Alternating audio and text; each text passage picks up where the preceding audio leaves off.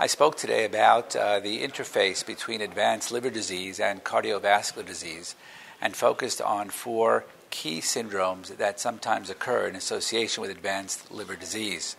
Those included the development of hepatopulmonary syndrome, portopulmonary hypertension, cirrhotic cardiomyopathy, and finally the emerging field and association between non-alcoholic fatty liver disease and cardiovascular disease.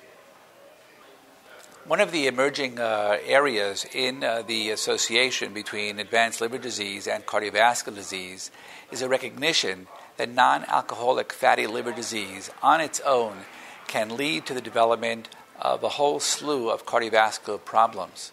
This includes worse outcomes in patients who present with myocardial infarction. It includes the fact that there's a higher incidence of arrhythmias such as atrial fibrillation in patients with non-alcoholic fatty liver disease, and even the incidence of stroke. So recognizing that there is this association and being very proactive in treating any underlying conditions that predispose patients to any of these cardiovascular abnormalities. I think some key points here are, first, that in any of your patients who have advanced liver disease, who may or may not be considered for transplantation, that you need to perform an echocardiogram to screen them for the syndrome of hepatopulmonary syndrome or portopulmonary hypertension.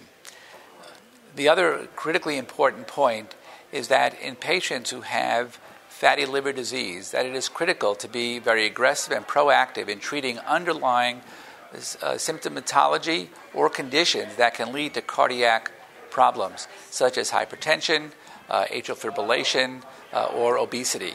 So addressing those problems up front can be very helpful in preventing bad cardiovascular outcomes in patients with advanced liver disease.